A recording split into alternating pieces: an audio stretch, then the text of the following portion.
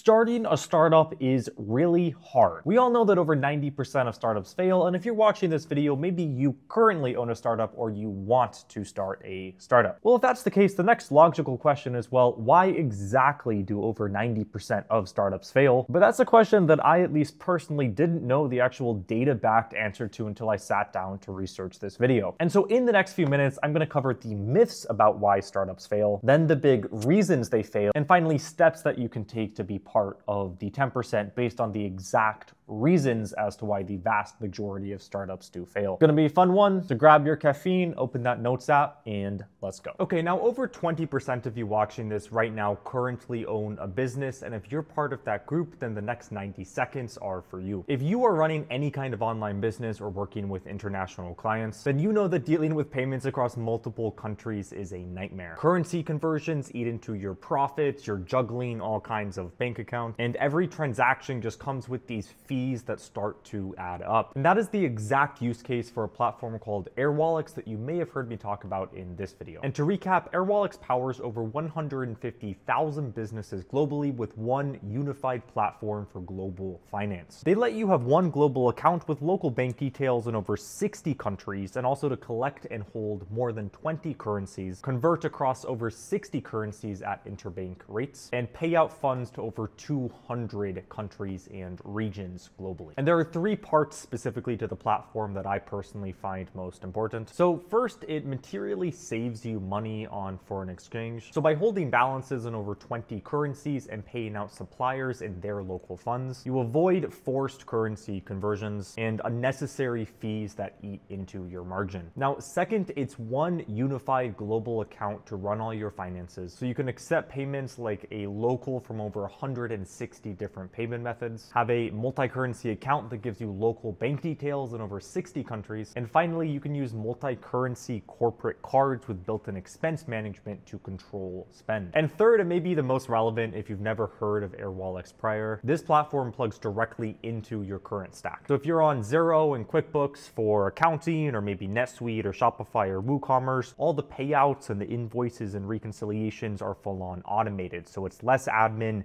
fewer fees, and ultimately faster ops. And of course, Airwallex is licensed and regulated and meets PCI DSS and SOC standards, so it's secure and compliant with specialized support teams for globally expanding businesses. And again, over 150,000 businesses like yours that work internationally can attest to the quality of Airwallex. So in summary, if you are a business owner and currently managing international payments, and that's whether you're in e-commerce selling into different markets, or running a startup collecting payments from global clientele, or just working with overseas suppliers and contractors for your domestic business, this will save you money, and you can learn more at the link in the description or at airwallex.com. So go hit that link, get yourself set up, and that said, let's get back to the video. So first, let's kill the boogeyman here. So what are the myths of why startups fail? So the big myth is that startups get killed due to competition. We imagine this David versus Goliath story where Google or OpenAI enters a market and just kills all the little guys. And that may be true in some cases, but it's a relatively minor reason for failure overall. And only about 20% of startups say that getting outcompeted was a top reason for the failure of their business. So it's a factor, but it's not even in the top 3. And I think this is inspiring in a sense. It means that if you die, you are far more likely to die in a metaphorical sense from your own self-inflicted wound. And it's relatively unlikely that you're going to get steamrolled by something that is fully out of your control. Okay, now money is the big other one here, where a lot of founders say, hey, if we just raised the next round, if we just had more money or could have scaled faster, then we would have made it. And this is kind of a half-truth, where 38% of startups do fail because they run out of cash. And that's the number 2 reason. We're going to get into number 1 in just a minute. But the question I would pose is running out of cash the illness or the symptom here? If you have an awesome business that is going to do really well, that's dominating the market, then frankly, you should never run out of cash. You should have no trouble getting cash either from customers or from investors. And so I would argue that running out of cash is less so the illness than a symptom of something else that's going on. And that leads us into the big number 1 reason as to why most startup founders say their startup failed. And the reason is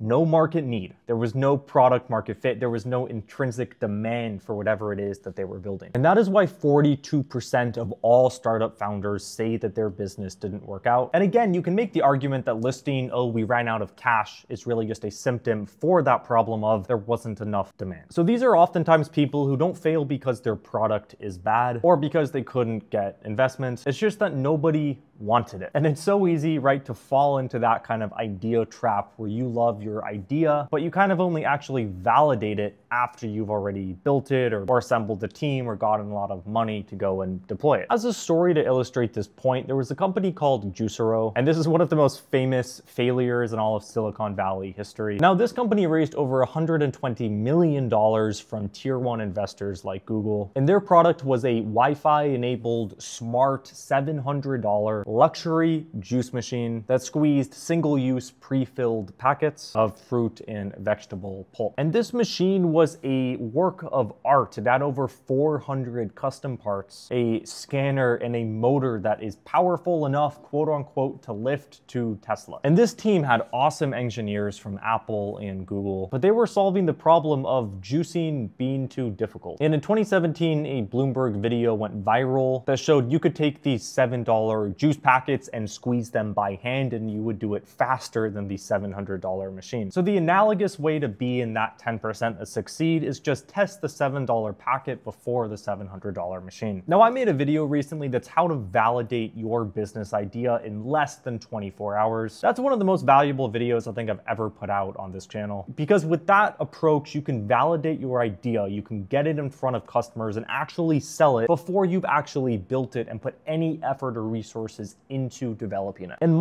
And there is so much money out there. There are so many investors. There's such liquidity across these global markets such that if you can validate your idea and there's real traction, money really shouldn't be a problem for you. So go watch that video. And the big, I think, just lesson from actually looking at the data is that validation is empirically so critical. Talk to customers. Make sure the demand is there before you actually build. That said, thank you all for watching, and I'll see you in the next one. Cheers.